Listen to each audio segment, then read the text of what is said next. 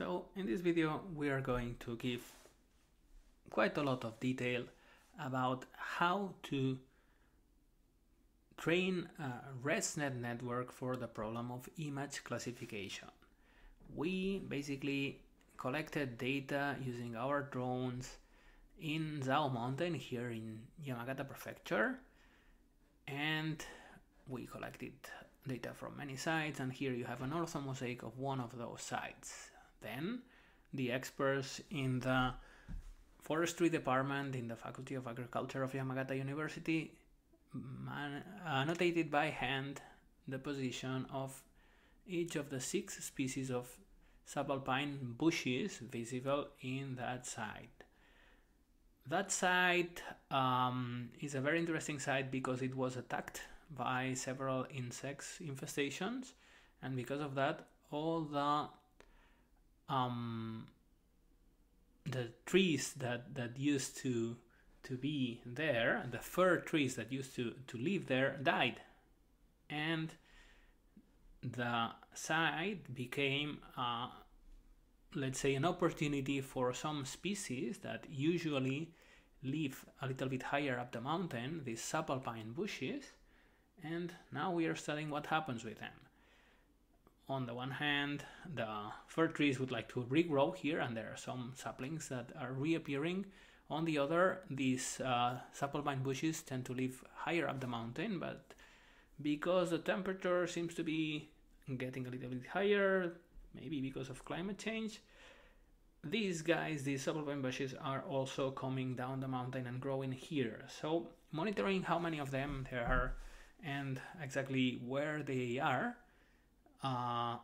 is a very important issue in terms of the health of the forest and also as an indicator of climate change. So we set out to do that. Basically, thanks to the annotation work of all of these forestry experts, we ended up with lots of points marking where all of these patches, corresponding each of them to one subalpine bush of one of the 6 possible species, Minekaede, Kiraboku, Inetsuge, Sakura, and Nakamado, were located. And in this notebook, in this explanation, we will show you how to use a notebook that takes this data, the patches, small images that correspond each to one of these bushes and the species the bush belongs to. We will see how to take this information and train a deep learning classifier, ResNet50 classifier, to solve the problem of image classification for these bushes. Okay. Additionally, if you look at the data, you will see that we had 2 data collection missions, one in June and one in October. So the one in June, many of the bushes looked very similar because the evergreen bushes and the deciduous bushes all were more or less green, and they had differences in color, but they were not super clear. And then in August, the deciduous bushes had changed color, so the differences were much easier to spot. So if you look at the data, you will see that it also has this very interesting characteristic. So let's go to the notebook. It's this training deep learning network models in PyTorch, and you can have a look at it.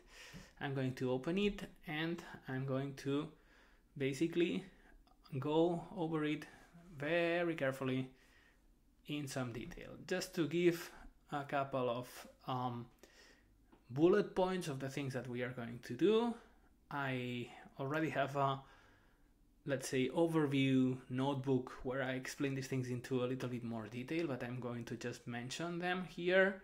We are going to first download the data from the internet, so you can have it in your computer. If you run this notebook in your computer, you can download it from File, Download, and download Notebook. And if not, you can always access it in this Colab machine and download it from there. We are going to first download the data, then store it in a PyTorch dataset, and if you want to know a lot about how this is made, you should go to this handling custom data in PyTorch notebook and video lesson, where that's explained quite a lot. We are just going to mention what that means. Then we are going to define a ResNet model, and you can read all about ResNet here in this publicly available paper in arXiv, and you can also find quite a lot of information on what ResNet is and how it works. For us, it will be basically just a very good network for solving the problem of image classification. Okay, so we'll have the data, we'll have our network, and then we will want to feed the network to our data. We already have one notebook about how to feed models to data, and we will be following the same structure that we followed there. So make predictions, compute loss, and use the loss and the gradients computed when the gradients of the loss function are computed to generate the next step of the parameters of the model, and iteratively change the parameters of the model so it fits better and better our data, and it ends up hopefully solving the problem. We will see how to define this training function. We will speak about the difference between training and validation, and then we will train the model and see what results we get.